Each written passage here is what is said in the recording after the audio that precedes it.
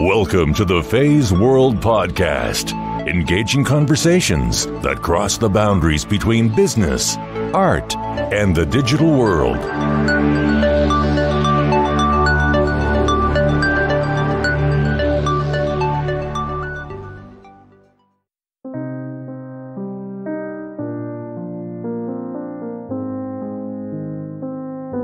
That was the good thing about the Montessori School. They're very accepting, so even though my English was pretty bad in the beginning, they accepted me and then they brought me in. That I'm attracted towards products or services or things that people do that are not without a blemish.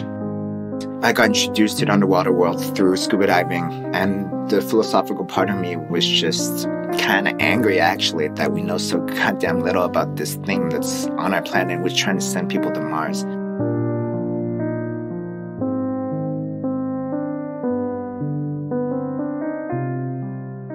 Hello everyone, this is your host Fei Wu and you're listening to the Feisworld podcast.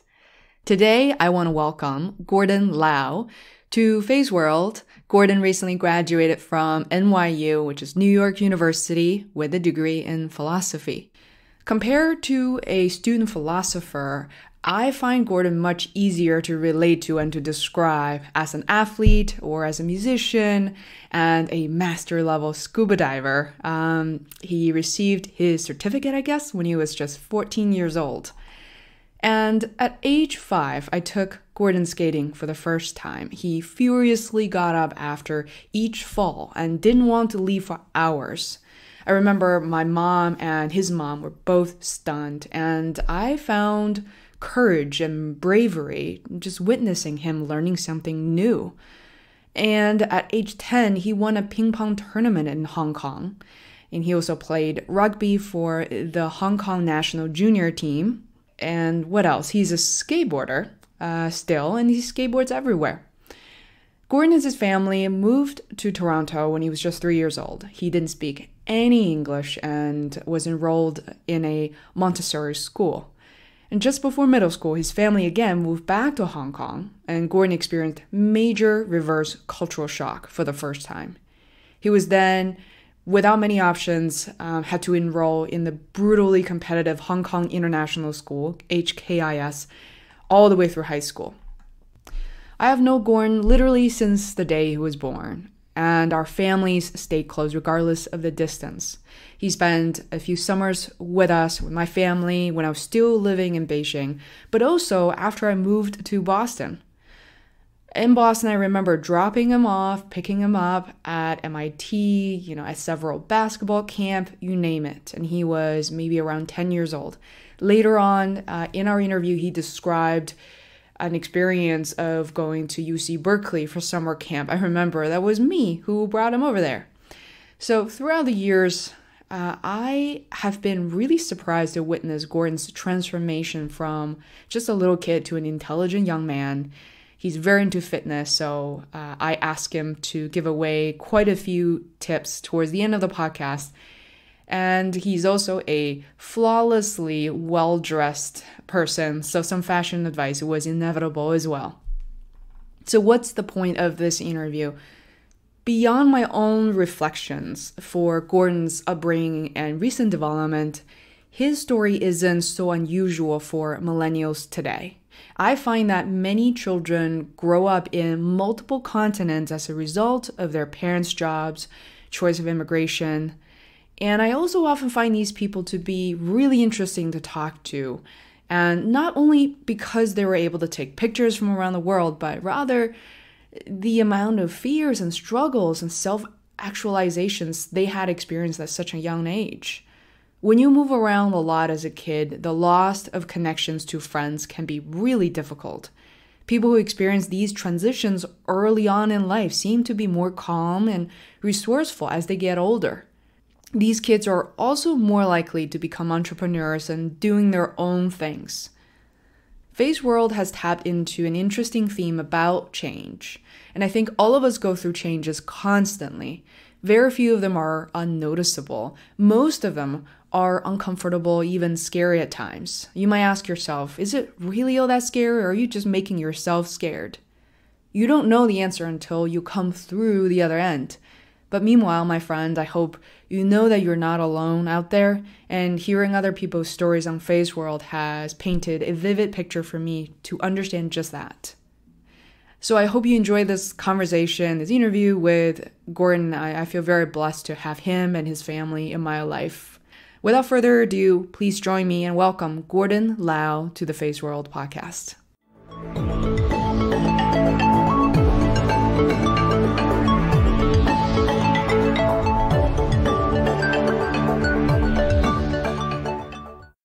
I'm here with Gordon Lau, someone I've known for his entire life. And for the past 22 years, you just turned 22, right? Yeah. Great. And then who is very lucky to be a soon-to-be graduate from NYU, New York University, majoring philosophy and psychology. And you have a very interesting life, someone who grew up in Hong Kong for a number of years, well, actually till you were about 3 or 4, and then moved to Canada and lived there till you were 10 or 11, attended international school, and now you're in the U.S. And so you've got quite a path.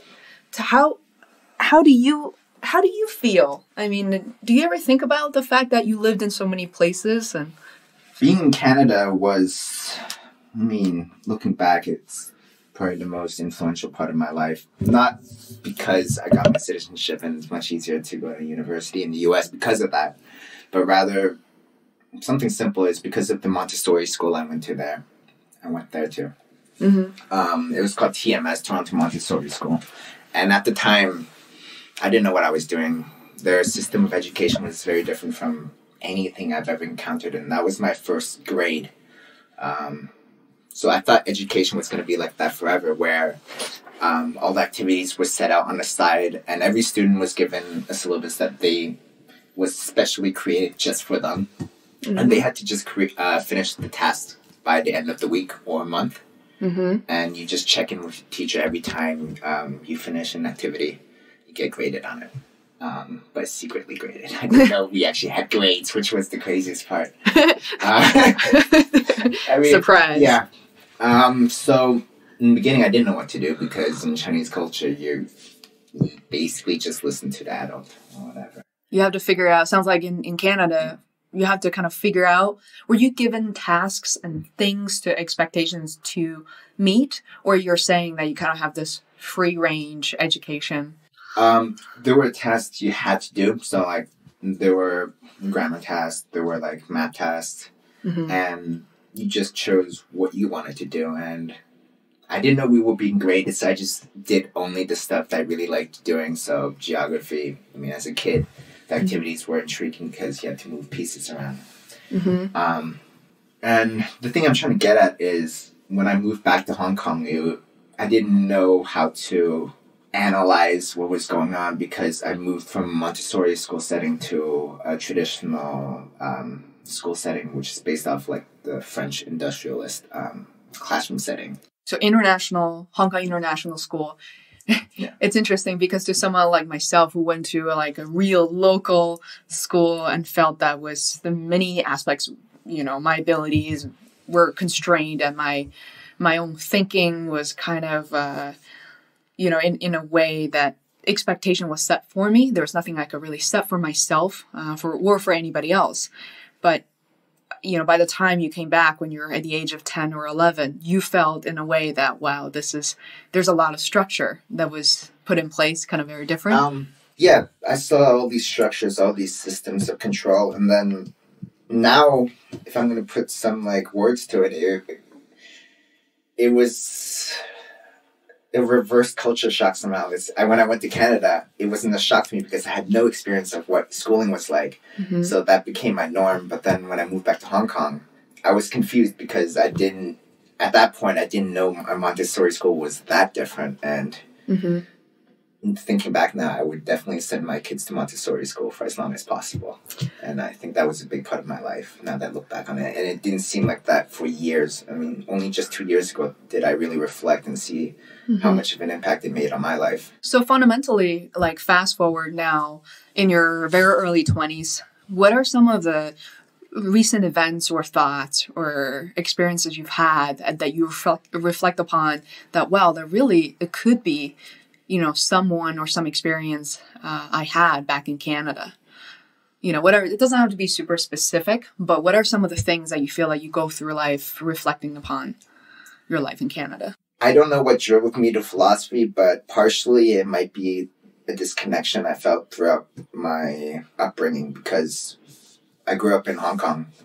Grew up until like 3 years old or so. Mm-hmm. I learned a bit of Cantonese, a little bit of Mandarin, but then I was at a 3-year-old level, which isn't that good. It would have been fine if I had stayed there for the rest of my life, but what happened was I moved to Canada, like you said, and there I had to learn English. I had no idea how to speak it when I got there. So that was the good thing about the Montessori School. They're very accepting. So even though my English was pretty bad in the beginning, they accepted me and then they brought me in.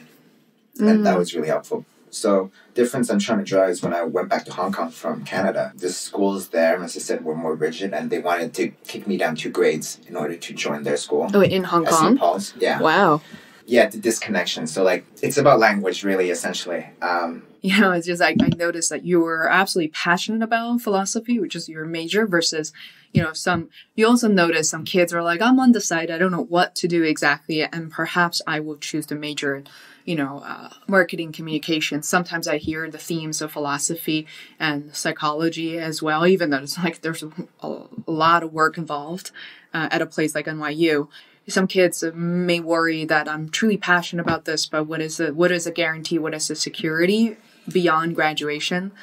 Would you like to share some insights to, what you have learned? What are some of the areas you've been exploring, even though, nothing may be certain or fully defined yet? So yeah, perfect example, actually segueing into this, what I was talking about before, how things will just suck you in. That's what happened to me. That's how I can speak so not vividly about it, but from the heart, because I originally went to NYU as a psychology major. I declared it on my application, and major, but after the first year or so, it's not that psychology is shallow, but it seemed like a sub-part of philosophy. And when I started taking philosophy courses as a potential minor, I eventually started caring more about my work in philosophy, and then at some point I passed the point of no return where the fatal mistake, as Rousseau would say, fatal mistake, yeah.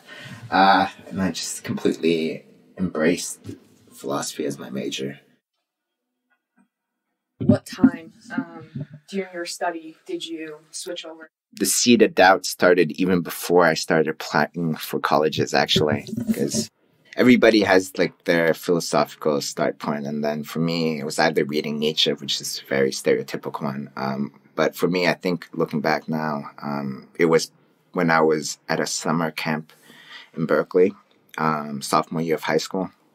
Oh, yeah, I was there. I brought you there. Yeah, exactly. Uh-huh. The very last day of the program, I handed in my essay. The professor, I think she was called Rhonda, she talked to me about my paper. The grammar was good. The syntax was okay. But then she asked me this one thing about the content, which was about a statement I made in that paper, which was that, I don't remember what the paper was about, but what I said was, blah, blah, blah, this is happening, but then at least this is adding to our progress, to society's progress. And then the professor asked me, what do you mean by progress? And at that point, I didn't really think about stuff like that. So I was just like, wait, are you saying I used the wrong word?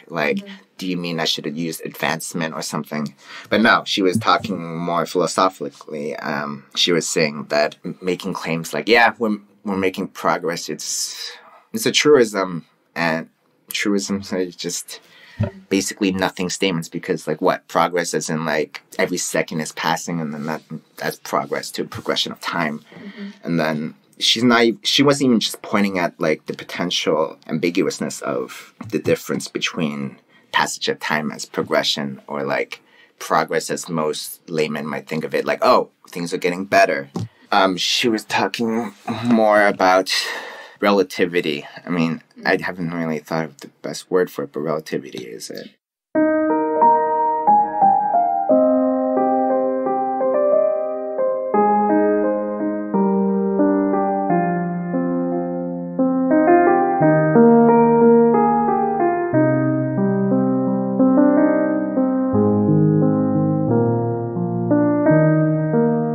think I think I know exactly what you mean by that. I think progress is for my upbringing, especially the first secondary education that I had up till 10th, 11th grade, we keep talking about the result. The result being your grade, the result being whether you received an award or not, or some sort of indication. Oftentimes external, not internal validation, but external validation. So I'm a huge fan of this psychologist, or actually I don't know her exact title. Carol Dweck talks about the education system in some parts of Europe to say that they have 2 grades. One grade, instead of fail, it says not yet. She thought it was magical. It was saying you haven't arrived yet. You haven't gotten there yet, but you will. Is that indication of a growth mindset versus a fixed mindset? It's really quite amazing that for you to be exposed to the level of thinking at the age of, at the time, 15, 16, which I had no access to that at all. And thinking about, like, if someone were to express that idea to me, it could have changed my life, earlier on, too. So I don't know whether that's, piggybacking onto what you were talking about, or potentially philosophically much deeper is where you're trying to convey. Yeah, actually remember some parts of it now. So she was wary of the idea of saying, like, we're making progress on our goal of getting to somewhere, and then what is this somewhere? And, like, the basic question was, what the fuck do you mean by progress? Like, you're okay to swear here, so get carried away. It's just, like, throwing words around that people, like, will validate. It's like, oh, I know that word progress. Yeah, sure. Like, yeah, we are making progress. It's a bunch of these nothing words, really. Yeah. I mean, I think that sense of, in a way that it's like false urgency and, this arbitrary checklist, right? That doesn't quite go away when you are in your late 20s and, for me, early 30s. I feel like when you were a kid, that whole idea of progress is almost magnified to a degree that, grade by grade, right? Or which grade are you in, which semester of the grade you're in, versus like how many people truly care about what year, how many years I've been working, right? So now I'm personally being measured every 5 years as somebody I have 10 years of work experience, which is a little bit different than 5 years of experience. And then beyond that, think about it, like 25 versus 30 years of experience, nobody cares. So I think it's really interesting that the indication of where we are in life changes. And then there comes to, have you gotten married yet? Have you had kids? How many kids have you had? Is it too few or too many? Is it, but to kind of, I want to kind of jump around a little bit because I think we can talk about philosophy for a very long time, but I do want to also give people grounded advice and some of the experience that you've led up to this point. What people haven't heard about you is that you're a very well-rounded, very thoughtful person in terms of, your experience in sports. You played rugby on a very competitive team. You're very good at ping pong, being good at ping pong in China, not just anywhere in the world, okay? And in your experience in music, you started a band, you're interested in art, and you're a master diver, and which part of, or maybe all of that really matter to who you are today? Or do you think anything I've mentioned just now kind of jumps out to say, wow, that really gave me a much unique and unexpected experience? Okay, so 2 things. So, like, for some self-validation here, I'd say all of those things that you mentioned, especially scuba diving and philosophy, I would suggest that anybody try it. Like, those 2 things have been such an integral part of my life.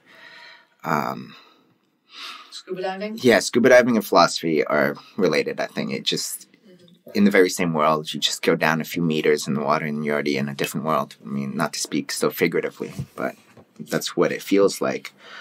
But the other thing is, you speak of me highly, and I appreciate it. It makes me feel better. But the thing is, I'm not so sure what to say about confidence and also the breakdown in confidence and what you get from the breakdown in confidence that you once had before. So, like, what I do value a lot right now is how in college or, like, the end of high school, and even especially right now, actually, seeing all these other people who are better than you in specific things, or you might even think that they're better than you in general. Like a lot of people probably have this feeling. And that gave me a new perspective on life. I mean, I was a typical teenager thinking that I knew everything and like I had answers that were unmovable. But as I'm getting slightly older now, as a 22-year-old saying that's funny. But okay, so to begin with, the breakdown of confidence, you start to learn lessons like, oh, okay, maybe I shouldn't make such absolute statements all the time, or like I shouldn't always act as if everybody should care about what I do. Those are very important lessons, but at the same time, the breakdown in confidence can be very trapping. I mean, it's so funny. I started to realize this about myself and kind of retrospectively that just like what we talked about 5 minutes ago of how we're now measured differently, you know, there's a cutoff almost. When you're 21, 22, you bounce from a school that you could be proud of, like Ivy League or something. You're then dropped into the real world. And all of a sudden, what do people use to measure you as a person? Traditionally, in the Asian society, how much money do you make, right? And I've heard many parents lie about their kid's salary almost constantly when I was growing up. And then, secondly, which company do you... And then, so what does that mean, Okay, yeah.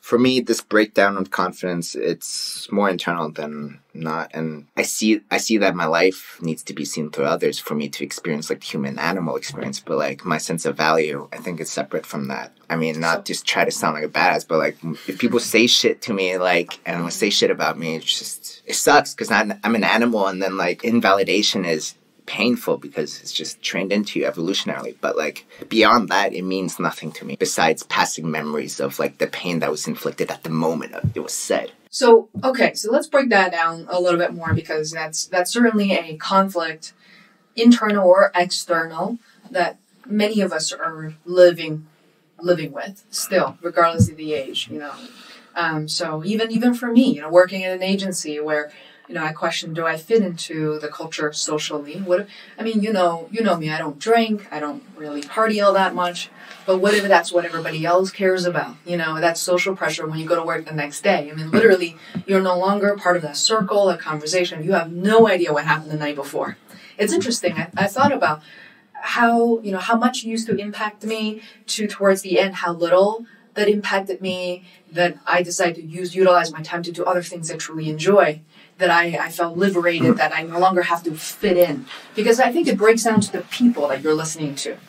I mean, it's not a good or bad difference, but there's a difference between what you said and what I said, because the way you said it was, it seems, I don't know, I'm going to ask you, like, are you implying that you still do care about what other people think, but then, like, that it's more better for you to do what you want to do instead of going out? It's not that I don't care about any of that at all, and I still certainly sense some of that, but it's about 5 to 10% of the intensity that you used to experience. So there's growth and progress there, by the way, but at the same time... Right, exactly, the growth and progress. Again, like, thing is, like, maybe 50 years from now, like, that's not so much progress then. Because maybe 50 years from now, you're like, oh, maybe I should have gone to those clubs, or...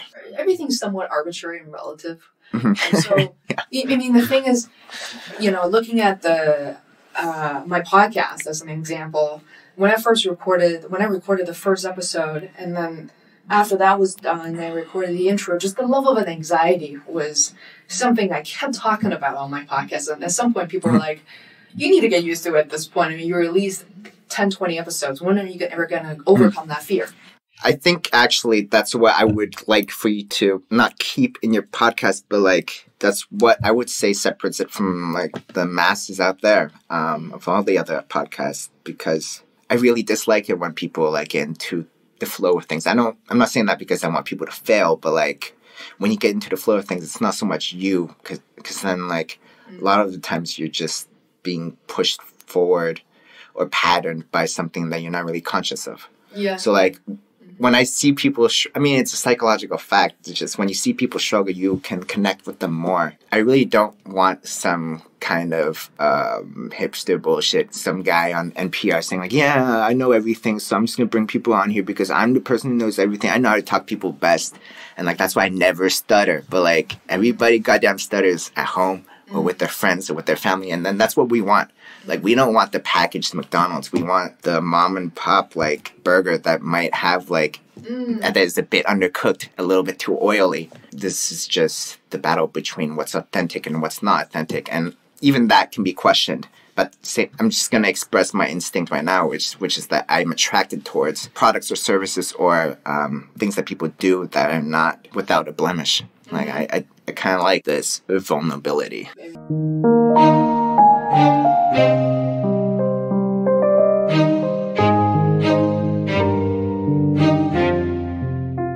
That's why people like, the book Power of Vulnerability is incredibly popular. And I think it's really well said that when there is that sea of sameness, whether it's people or behaviors or clothing or, anything that we do or food, I noticed that people started to steer away from that quite some time ago. But to come out and say that is not what I want and this is what I want, and I feel like that has been a phenomenon that I've witnessed in the past, especially like 3 to 5 years. It intensified, and that's why, since you're visiting Boston, I got really excited of talking to people through your generation, as I saw the sneak peek of that when I was graduating 10 years ago. But to see that, wow, it's true that people are going after, smaller companies and going into, underprivileged neighborhoods to really help people out, to get their hands dirty. There are many, many, many graduates, even before you, are no longer saying, I'm staying in New York City because it's hip and cool and I'm going to work for these Fortune 100 companies. I mean, as I'm still young, I have a really love-hate relationship with a lot of things because so much energy in me that it might come out as passion, but like, it's just opinion. So in terms of helping people and like doing these other things, if you're actually helping people, great for you. Like, I'm not going to say like it's the way you should spend your life, because that's up to you to decide. But if you're just a tourist, I mean, I'm going to like shit on HKIS a little bit here. Like, we had these interim trips and you could either choose an adventure one or you can choose a service one. Thing is, like, people look down on the ones who chose the adventure ones because like, why didn't you choose the service one? Because you'd be helping other people. But the thing is, I went on a few of those and it's just a lot of back patting. Like, oh, we're building this volleyball court for like this school, and then we finished half of it and we were there for a week. Like, we should have finished it.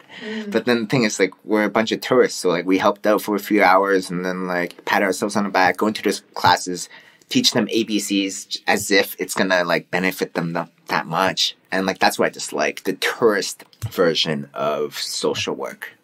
And that dilutes the value that, or supposed value that, people who actually do want to help people and do help people like put out in the world. What are some of the observations and experience that you look at, whether it's from yourself that you experience right then and there, or somebody else, family or friend, that you look at and say, wow, that's meaningful impact. There's a meaningful measure against it.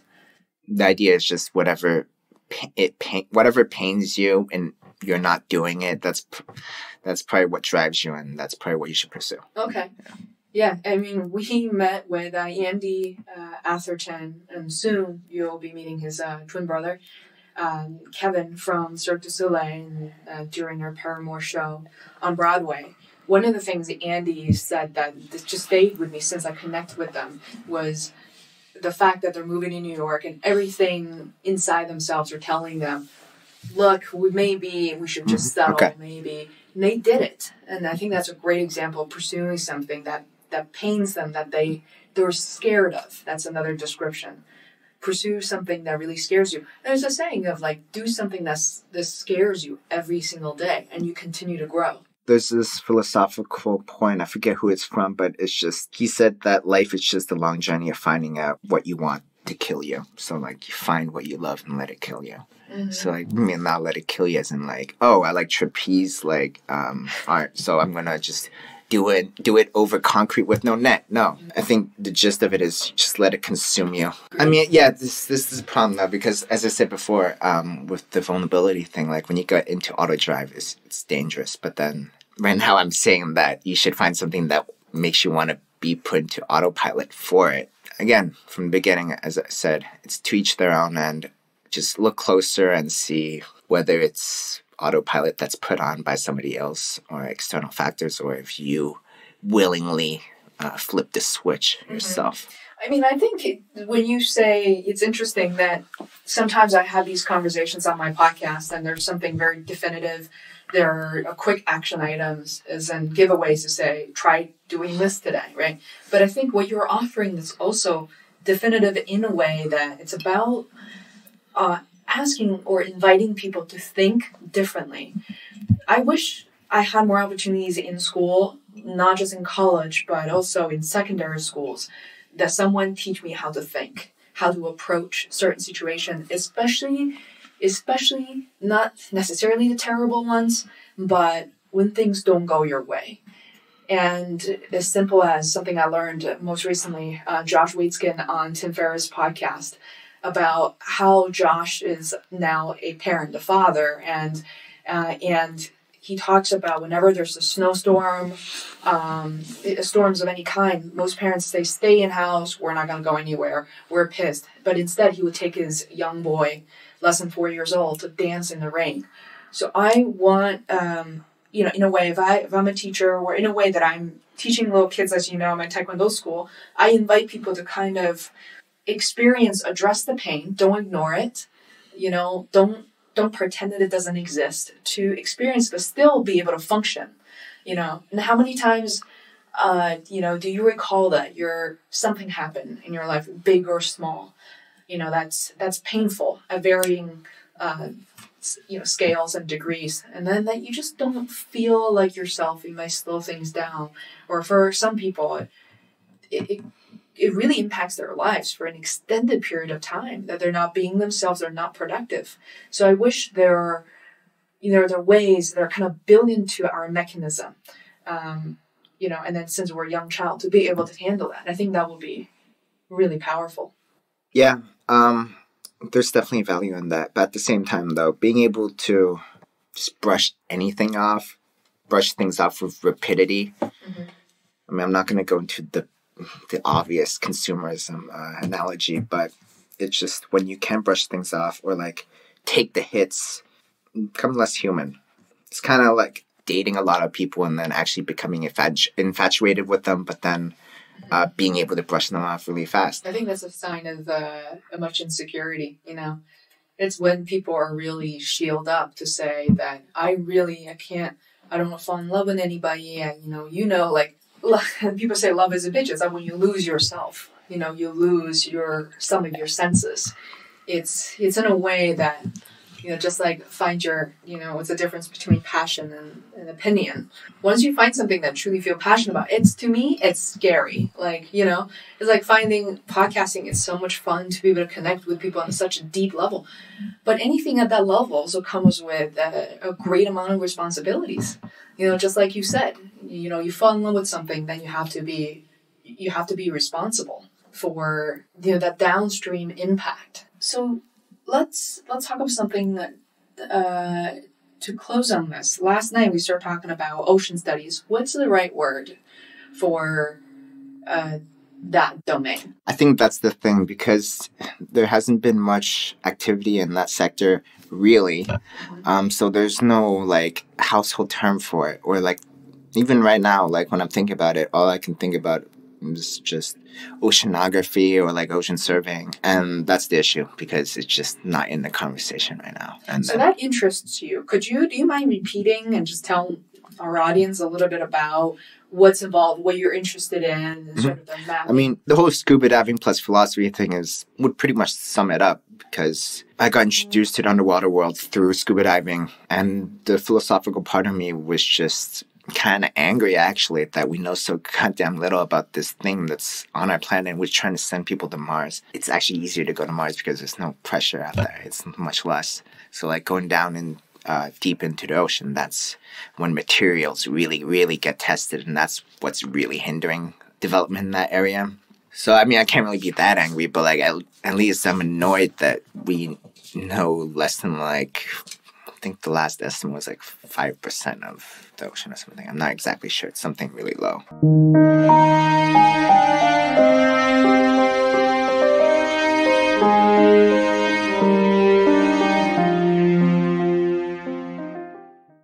If you could be anything in that industry, what are some of the things that you would consider doing? Oh, actually, though I do want to be part of the whole big picture planning of that kind of stuff, I do also really, really desire to be the person on the ground. Well, in this case, in the water, in the contraption, going down deep, dealing with whatever, or doing the tech diving involved. I mean, and that's actually a point that might invalidate everything that I said before about not just doing things and getting into the flow of things. Because for the people like me who's listening to this podcast, like you might be nodding, you at risk of invalidating everything I've said before. Like, just advice for those people, which I've found becoming more and more relevant, is just whenever I actually just do something, and usually it just pertains to like music or like more conversational things, like interacting with humans, just get your head out of your ass and stop thinking about the details.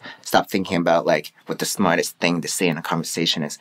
I mean, this podcast is a great example of it because I haven't been interviewed before. So in the beginning of this interview, I was trying to say some smart shit, but I mean, exactly. So case in point, really. Just be yourself. I mean, the review or summary of this interview is nothing said here is true nor false.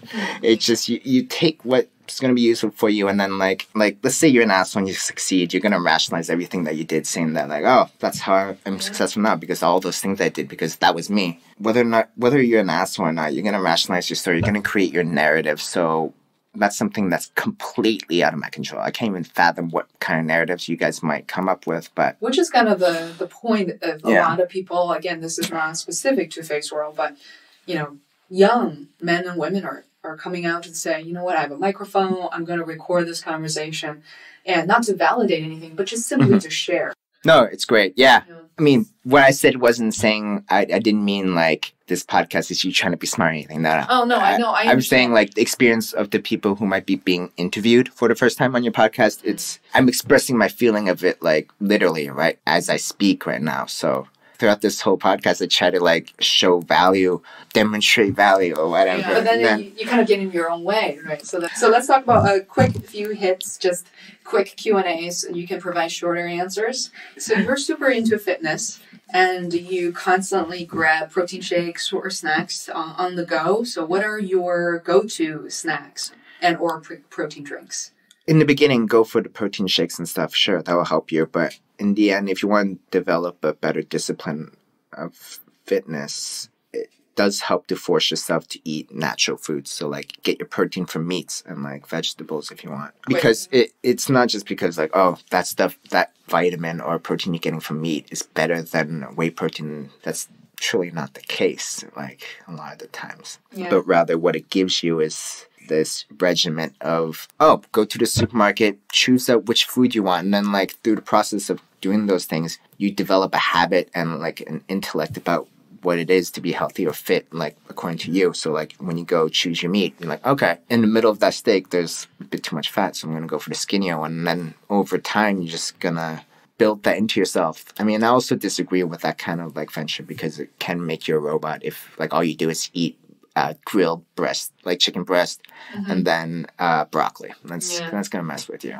Oh, yeah. And also, more importantly, is people should stray more away from the whole, I'm in college and there's a gym here. Let me get huge. Let me get into like the whole bodybuilding thing. I mean, it's attractive in the beginning. I mean, physically, you're going to look better and also like you're going to feel better. But there are way better options out there, such as more natural like movements. Like the most mainstream one I can think of is yoga, but then you can move on to like Ido Portal or Move Nat.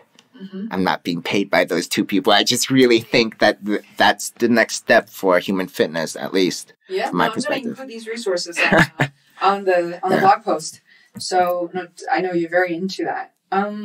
Okay, so I'm not sure how into fashion you are these days. Your mom is, one of my big heroes here. What are some of the, where do you shop these days? What are some of what's your current style? I don't have a specific store, but my buy policy will last me more than 5 years. And like, am I only getting this because of a trend that's happening this month, this week, this year? And that's not a reason to not like get the item, but like understand it. And if you understand it and you still want it, then get it. Maybe have that be like a slightly smaller percentage of your closet. Yeah. Some people are like, oh, I'm 80-90% into trends. Like, more simply speaking, just get more basics and get some nice jackets, and then I think you're set. You can mix and match. No need to, because then the thing is, like, if you're worried about people recognizing that the thing that you're wearing has been worn, like, recently, however, like, whatever recently means to you, people don't really get interested by basics, so, like, they're not going to remember. Yeah. Like, oh, that black shit, I saw you wear that yesterday or half a year ago. Why are you wearing it again? Like, nobody's going to say that. Yeah, no, I'm all about minimizing things. 3 more questions. What are some of the books you're reading currently, or books that have much impact on you? Nietzsche's Beyond Good and Evil. That's a must-read for me, really. Michel Foucault's Truth Games. I forget which book it's from, but that one was really not eye-opening, but the way he presents it is done very well. Great. Currently, the current people you're following, or news channels that you're following? Oh man. Yeah. Just for general news, I don't think you can really beat the aggregator of Google News. It's just, you get a piece of everything. So, like, let's just say you do like a certain very esoteric news source like Christian Science Monitor. It will be on Google News as well.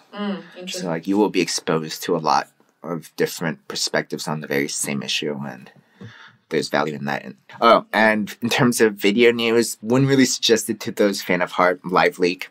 That really opened my eyes up. Live Leak?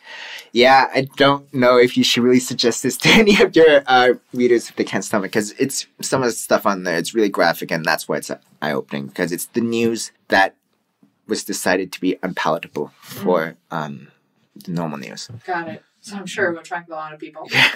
What attracts what's most attractive about philosophy to you? Because apparently there are many aspects of that I didn't know about. As I mentioned before, what really drove me to do it was that I was in psychology class, and I was just unsatisfied. It was everything the professor said. I was just like, well, it's in a bigger set of, like, there's bigger context to it than, like, you're providing. And it's not to be snobby or anything, but it's just that it seemed like I was missing out on what psychology was trying to get at. I mean, it's weird because things branch out of philosophy to get at other things, but at the same time, like, when these branches try to reference the trunk it came from, it's weird. It's almost as if the limb is, like, floating detached from the trunk, because they really don't want to admit that it came from it. It's what I enjoy the most, and it's also what I think is the most contentious and the most valueless of values. So who are some of the philosophers that you find most inspiring, living or dead? It's obviously Nietzsche for me, but I'm also trying to, like, deviate from that because Nietzsche means so much to so many people. A lesser known one, Schopenhauer. And Nietzsche not learned from him, but says that he learned a lot from Schopenhauer, but eventually Nietzsche shits on Schopenhauer. But I think his stuff is a little bit more nihilistic in a good way for some people. Some people think that Nietzsche was wrong in criticizing Schopenhauer. So I think those who do like reading Nietzsche, which I know is a lot of people who are, like, even just barely interested in philosophy. I even got my mom to read a Chinese version of Nietzsche's Thus Spake Zarathustra. So if you are interested in, like, Nietzsche, I think you should read a bit of Schopenhauer and see how you feel. If somebody wants, let's just trigger another question. If somebody want to get into philosophy, maybe for the first time, what are some of the beginner's book or... I wouldn't go from there. I would go from, think about what it is that drove you to, like, potentially think about philosophy, and then find a paper on that. So, like, let's say you got into philosophy because you think that there's some hypocrisy in saying that animal lives matter, and then there are these mass slaughterhouses. And then you can go look into the nature of values. So, like, you can look up a paper on morality. So, like, if you think that morality isn't really real, I would read John Mackey's Error Theory. That one's pretty good. Cool. So just start with the issues you're interested in. Don't go with the intro to philosophy books, because that will bore you to death. Really. We almost said it the same time. So last question. it doesn't have to be meaningful for the next 20 years, but what is your outlook and view on living a meaningful and fulfilling life? What does that mean to you? I don't know so much that you can live a meaningful life, but fulfilling life is more probable, because fulfilling, you could. I mean, fulfilling can be like done through physical means, and that's like much easier. Mm-hmm. And that's the thing about being somewhat of a nihilist. Don't believe in meaning, really. Mm-hmm. And that doesn't stop me from like doing things as if I think they have like value.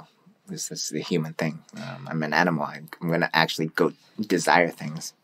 But I don't think you can't aptly say that's meaning. Like, mm-hmm. to better achieve what you desire as a human animal. Mm-hmm. So there's one question I personally dislike when it was thrown around on a podcast is, who comes to mind when you hear the word successful? Right now, the easiest example I can give is Elon Musk. Mm-hmm. Too easy of an example, because there's a high frequency one. Yeah, he just dreams up these things and goes and somehow does it. And he doesn't come... I mean, he wasn't like poor. He came from a decently well-off family, and then... I don't know. I usually don't look up to people, and he's like one of the only people I do look up to. Maybe that's a figment of my imagination. I'm creating some kind of person that doesn't exist in my mind, which is very likely, but looking at the empirical facts, it's just amazing person. He's quite out there. Yeah. Yeah. And then not just dreaming up these solutions, but actually transforming into reality. Yeah. A physical product people can actually use and make their lives better. So thank you so much for being on Feisworld. This is quite an intense conversation. Yeah. Awesome.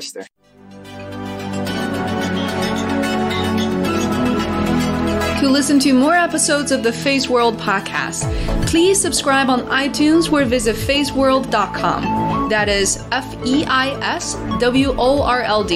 where you can find show notes, links, other tools, and resources. You can also follow me on Twitter @Feisworld. Until next time, thanks for listening.